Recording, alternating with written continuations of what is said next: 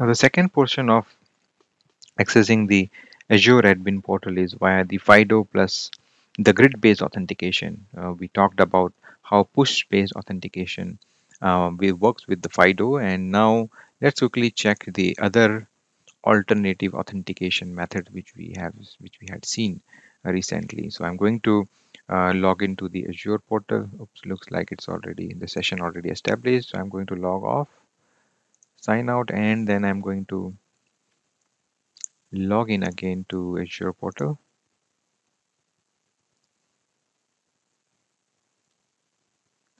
I'm going to use the same user ID here.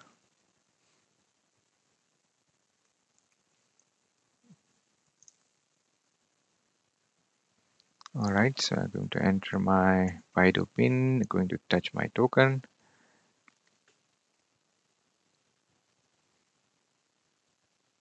Now the second level of authentication, which is push or alternative method. So we have already seen how push-based authentication works in this case. Now we will see the other alternative method of authentication. So for the alternative method, I'm going to use a grid-based authentication. So grid-based authentication is nothing but a 5 by 5 matrix of personally identifiable pattern.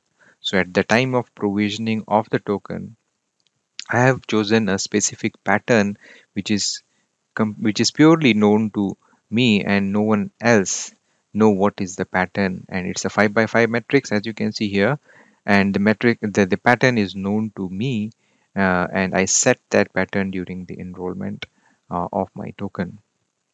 So I'm going to quickly use the pattern which I set initially, and I'm going to click on login,